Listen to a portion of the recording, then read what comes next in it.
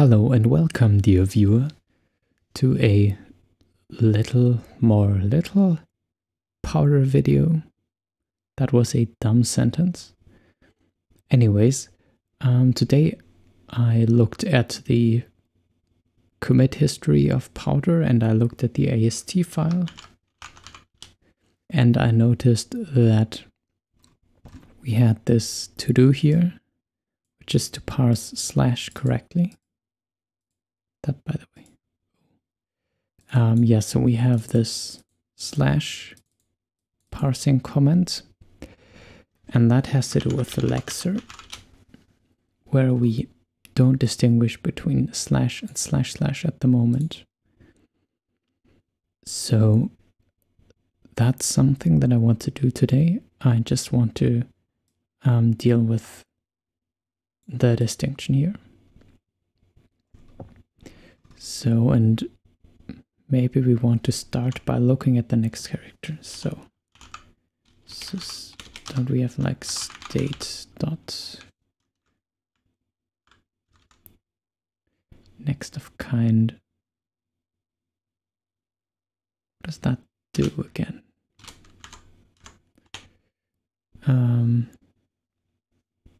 Oh, that advances. Well, we don't want that, so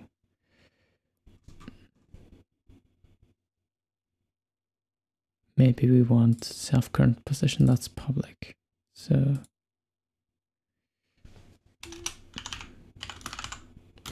I probably want a special function for this.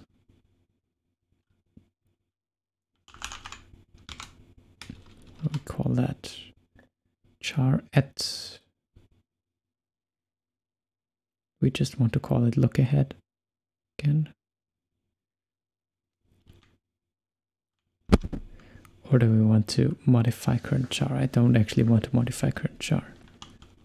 Let's call it next char, which takes in a look ahead, which is size, and that returns char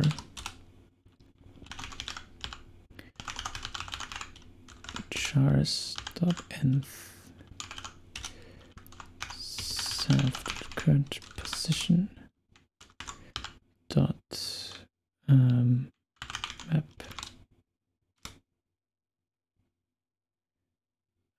no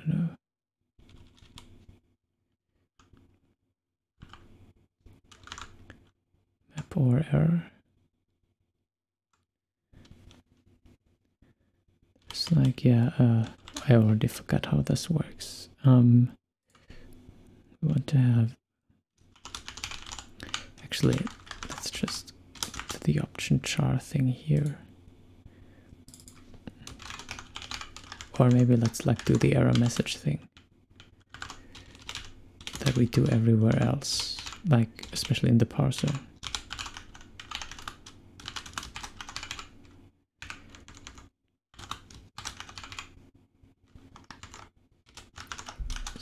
And we own that thing. Dot.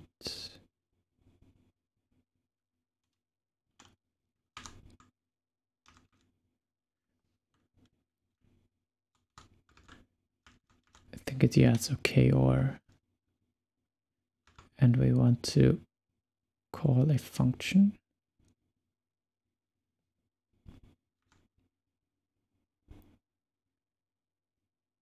Okay or else, which is lazily evaluated. Okay or else, yeah, so we if we get a none here, so if we don't have a value, we just want to like here with the unwrap, we don't panic, because like this is a programming error when we hit the current position, but maybe there's like not the next, there doesn't exist a next element. For example, if we have a slash at the very end of the file, it doesn't work.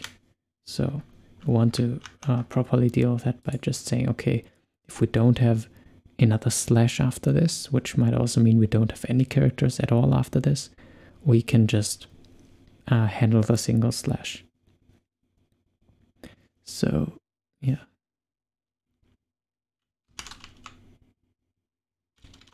Error message to owned. Yeah, cool.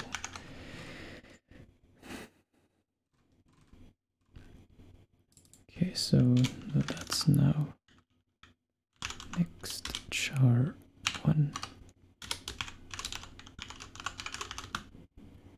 Expected slash. So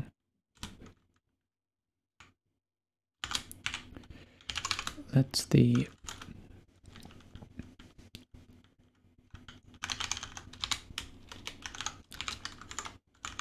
maybe slash. Actually, thinking about it again, I don't think we need to have an error here. So that's all null and void. Next char 1. So let's just use if let some maybe slash is next char 1 may and may slash equals the slash. Then we want to do all the comment handling. And now this will tell me that let expressions are forbidden. So let's re-enable them.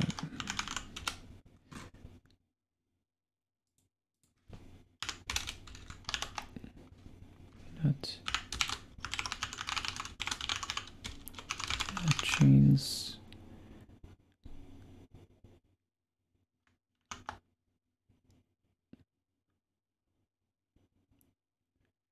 Is that not allowed?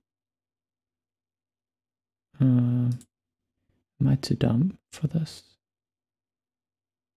The create attributes. Oh, this is the create main file. What is going on here?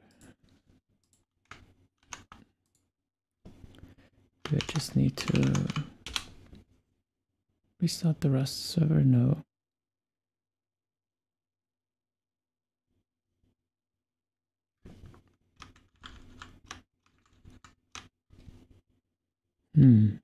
What am I missing?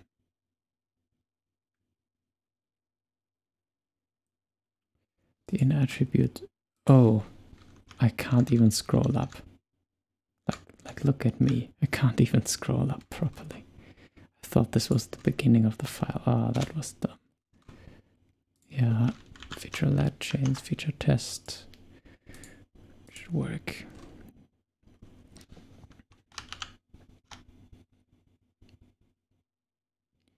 Now this is not properly formatted for some absurd reason. Okay. Yes, so in that case we have a comment. Okay, cool, we have the comment print, we can look at that later. And then let's else token.push, token start. The end is just start +1. Code is the code, although I think that one doesn't exist. Or does it? Oh right, that's the entirety of the code. So let's have token type flash. Now we need that new token type. And we can let's just handle it here, although we don't need that right now.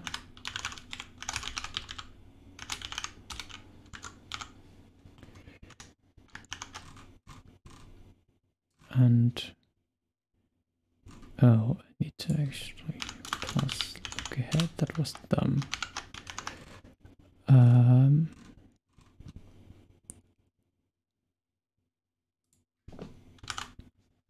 Clip here wants us to do this.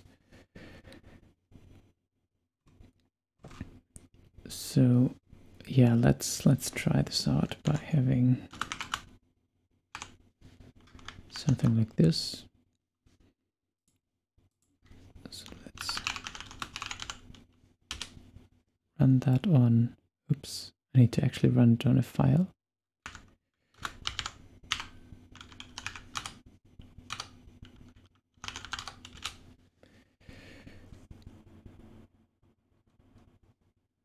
Now that is looping infinitely. We found a 78. So did I forget to advance? I think I did forget to advance. Because yeah, all the other ones. Okay, that was dumb. Okay, let's state advance at least.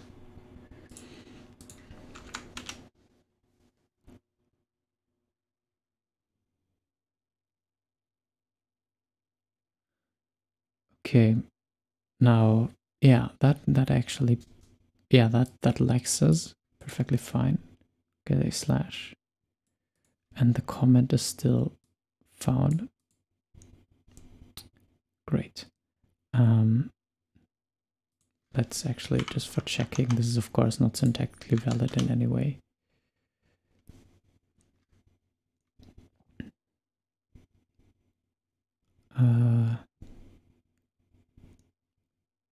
Should have a comment in here. Yeah, okay, so we have a comment here now. If I put a space between those, it should be 2 slashes. Okay, cool. If I put the 6 like this, it should still, yeah, okay. Great.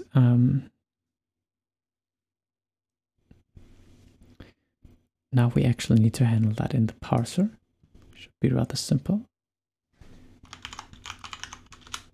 The parser has the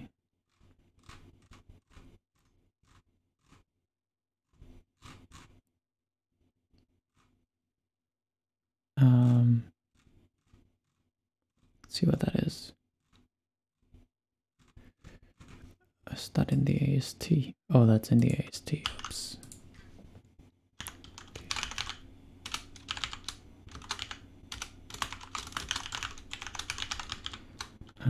Divide.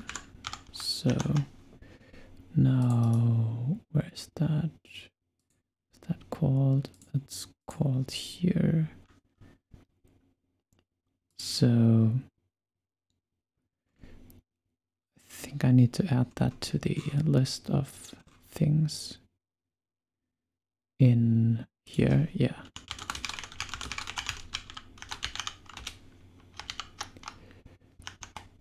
So that should give us, hopefully, a little something like this, where we have a binary, where is that? Binary operation defined.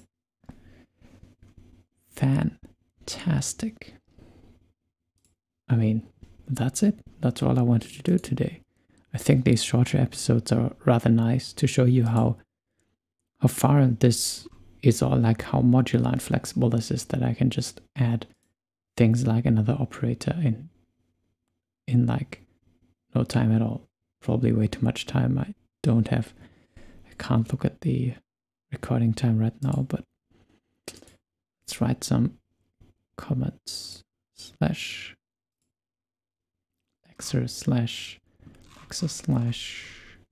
next char and do that. Let's actually make sure that this thing is formatted. I don't have an auto formatter set up yet. Maybe some of you wants to do that. I would greatly appreciate it. I mean, I can do it myself, but someone likes playing with pre-commit, I wouldn't mind it. Okay, that is also something we want. And we also want this. And we also want this for testing. So let's actually run the test just to be sure. Tests pass. So, as expected, because the tests are just running this file. But it's good to have a file that tests all the current capabilities of the parser and the lexer in some way. So yeah, we have this. So let's bootstrap